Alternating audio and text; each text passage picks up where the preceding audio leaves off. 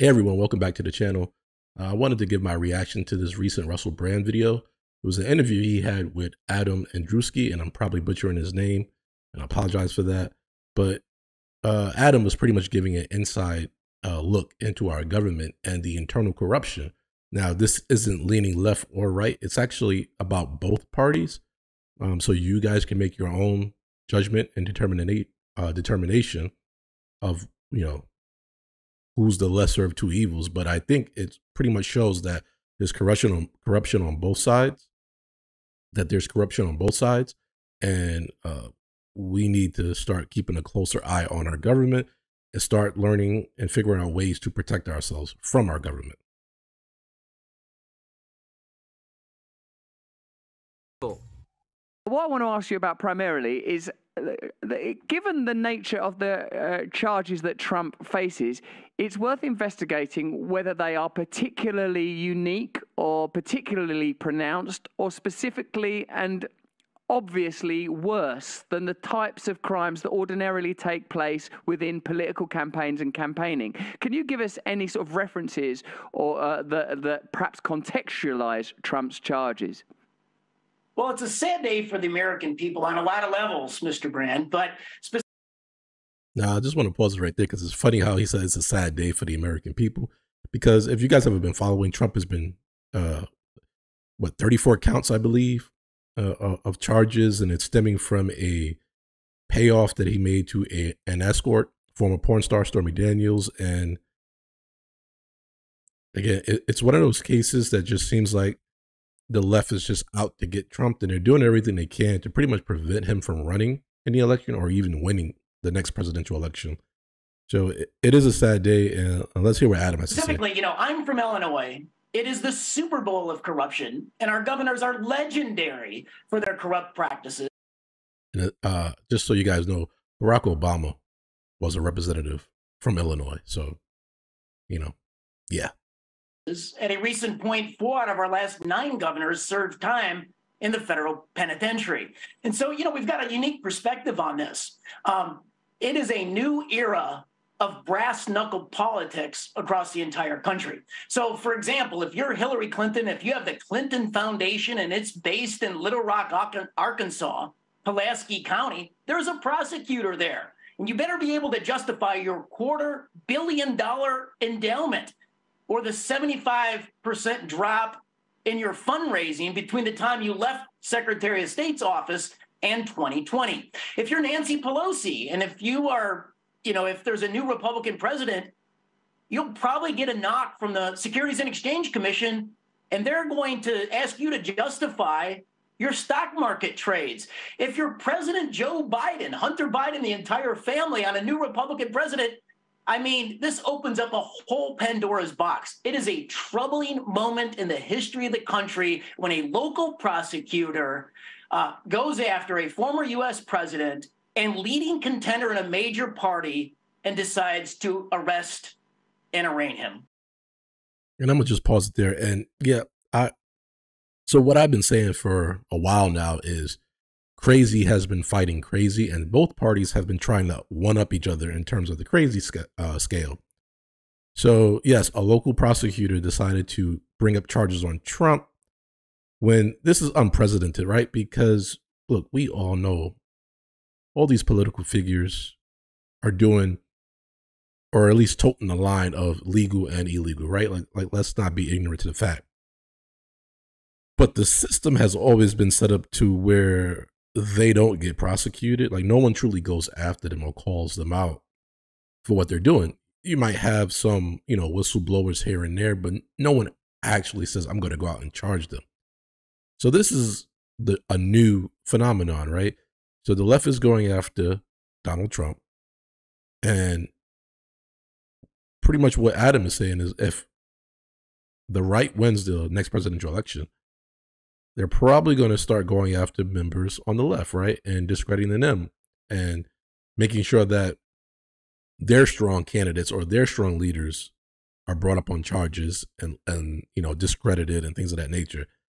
So now we have a tug of war going on between our political parties, and the only people that's going to suffer is the American people. Now, the only solution I see is you might have to scrap the whole political system, right, and create a new one. Just remove all these people from office and get new blood in there, but that's probably not going to happen, right? They're not going to change the status quo. They're just going to continue to try to one up each other, and we're just going to be caught in the crossfires, right? Because issues that truly matter, mental health, the economy, war, education, these real issues are going to start to get pushed to the back seat because we're going to be you're only going to have media coverage of this congressman is now, being indicted, or that congressman, or this, government officials being indicted. And that's what's going to dominate the headlines, right? Because those negative stories dominate the headlines, not what the people truly need. It's always the nonsense, right? And that's the road we're heading down, and it's unfortunate. I suppose so. So what you're saying is you have to have a legitimate and transparent authority to conduct an investigation like this. And it's clear, even from the examples that you have cited, that there is no moral authority. That how would Nancy Pelosi and Paul Pelosi stand up to rigorous investigation? How would the Hillary and Bill Clinton Foundation look under scrutiny in their relationship with some of their donors? And more broadly, there is so much systemic corruption. The relationship between politics and finance and the military-industrial complex, lobbying itself, the number of people in Congress that own stocks and shares in companies they regulate, it's so murky and so messy. And in fact, obviously, that's to some degree what led to the rise of Donald Trump, his anti-establishment rhetoric being what most people who... And I'm going to just pause right there because, yes, that is why people voted for Trump, right? He told the truth. He said, yes, I'm corrupt because that's the system. I play the game, guys. I've broken the law to what I'm allowed, to the degree that I'm allowed to break it. When you guys learn the system, get to a certain level, you can do these same things. So this has been happening on both sides forever, right? And again, we turn a blind eye to these individuals' antics because we always hope that their true agenda is the betterment of the American people. But we know that's not true, right? Their true agenda is the betterment of themselves, their families, their friends, and their business and corporate ties and networks. But this is the first time that one side has truly called out the other side by actually following legal proceedings, right? So it's like, how far is this going to go? Because both sides is dirty, right? So it's like, you got to prosecute the entire government. Well, then we wouldn't have a functioning country if you truly did the right thing, because nobody's morally right. And that's the unfortunate part of our country, right? When you think about it, no one is morally right. Both sides are corrupt.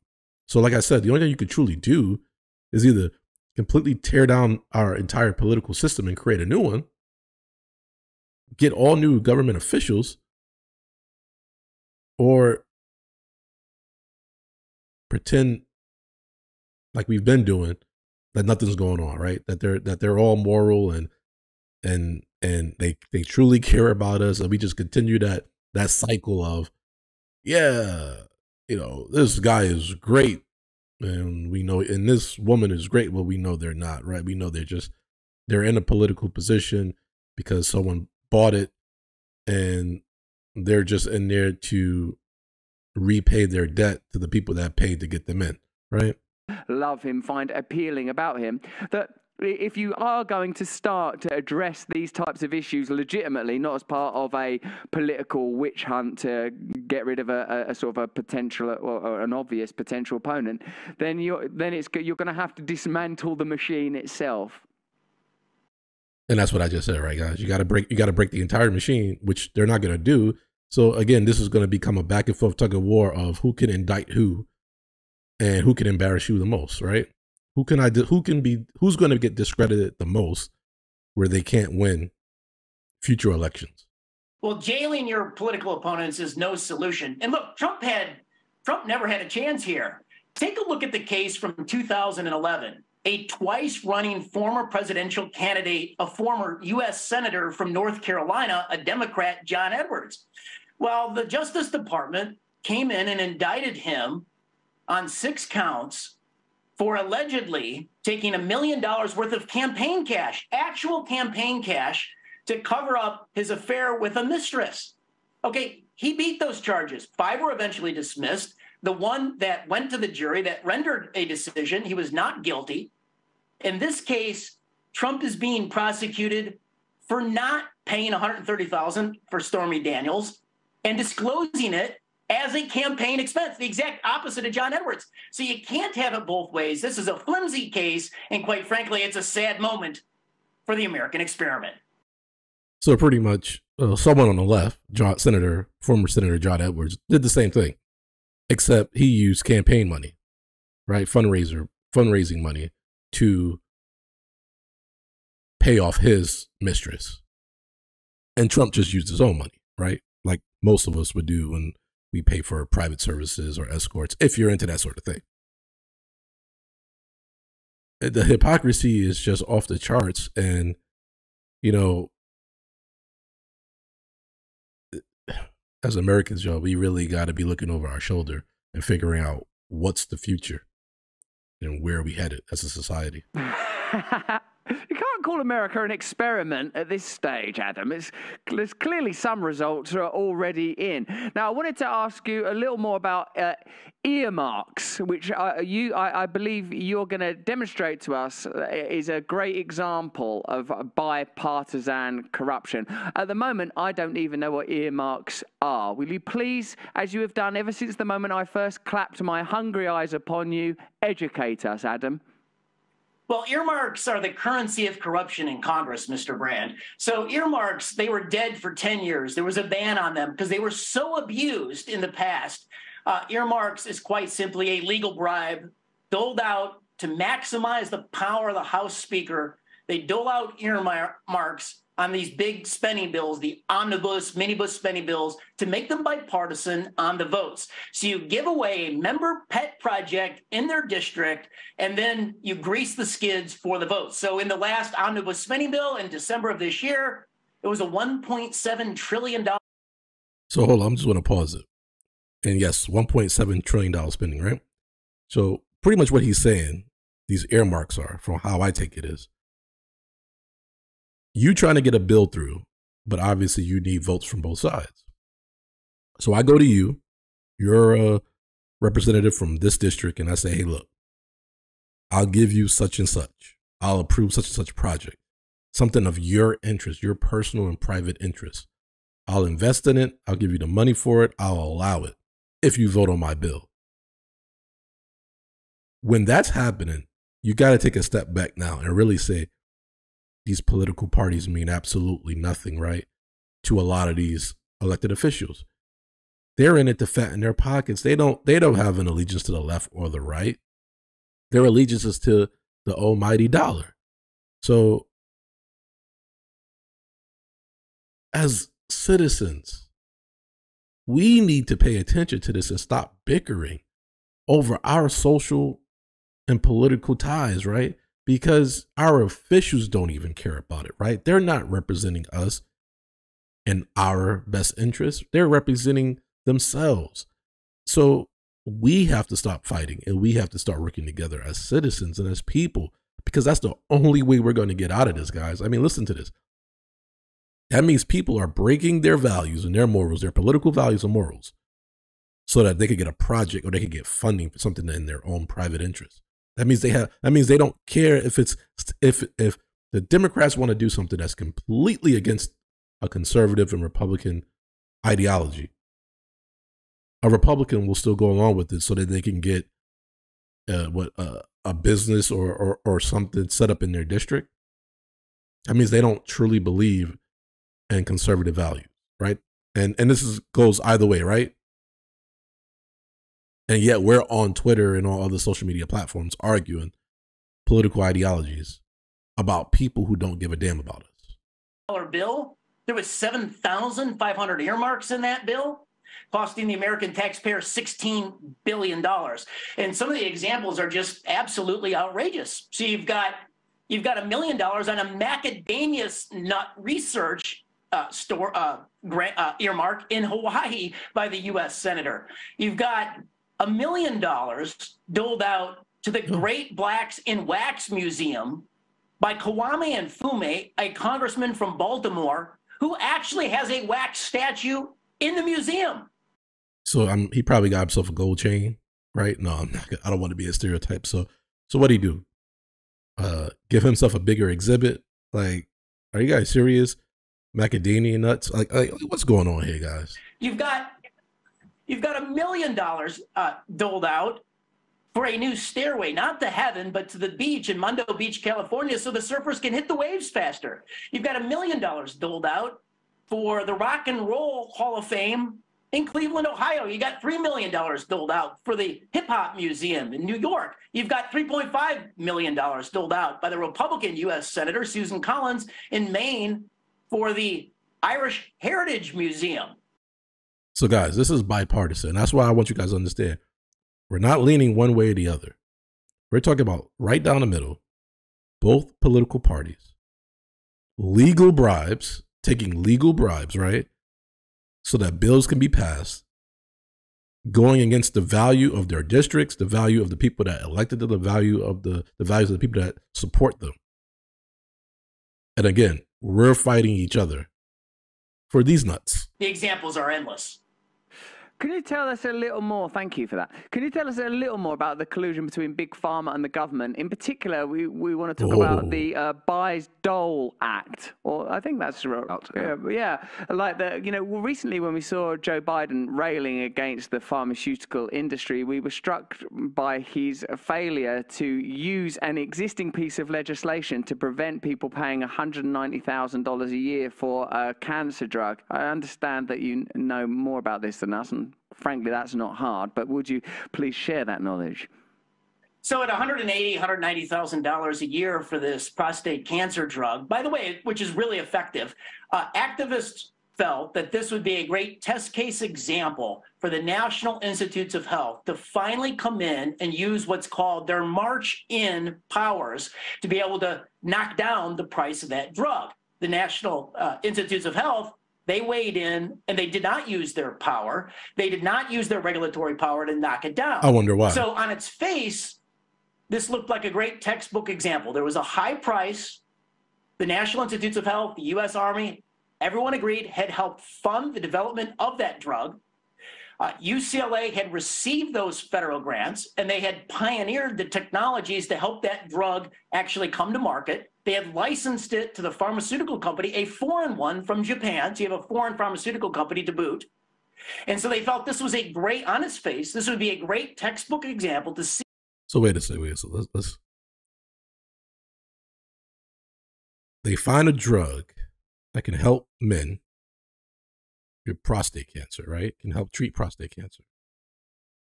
They give money to UCLA to pretty much perfect the drug.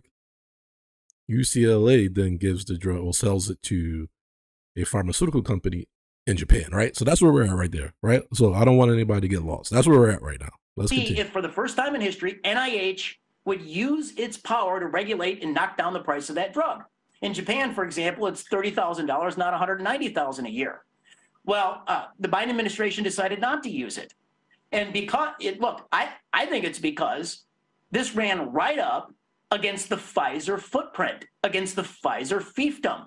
So UCLA, which had licensed the technology to the pharmaceutical company, had collected a $500 million between 2012 and 2016 on royalties, but then they sold their future royalty stream out through 2027 for over $1 billion to Royal Pharmacy, who was then quickly acquired by Pfizer, even though the patent for the drug is held by the Japanese pharmaceutical company. The U.S. market is run by Pfizer.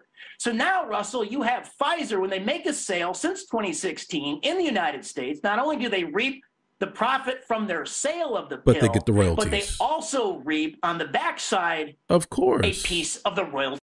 And no one sees the problem with this, right? And so not only are they double dipping on the profits, they're overcharging for the drug. So they double dip, which is bad enough, right? But it's like, okay, maybe we can lower the prices now that we're double dipping. No. Raise the price so that while we're double dipping, we're maximizing our profits at the same time. Like, this is greed at its core. This completely discredits Biden's war on the pharmaceutical company. It's nonsense, because if he had this legislation that he could have used against him, why didn't he use it? He's just giving out empty rhetoric to his supporters to say, I'm with you guys. And at the same time, we know he's being paid by Pfizer, or under the table by Pfizer, to not regulate this payment as well. They're double dipping every sale on that pill. So I don't think the Biden administration wanted to get in the way of Pfizer. And that's it right there, right? Of course he didn't, because he's getting paid. And so this was a good interview. And this is only a portion of the interview. And you guys should go check out Russell Brand for the entire interview. The information's up there on the screen. If you can see it, it's rumble.com, Russell Brand, /Russell Brand.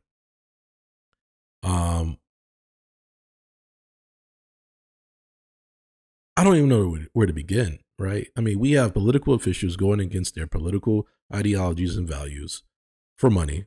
Okay. You know, people are greedy. We get that.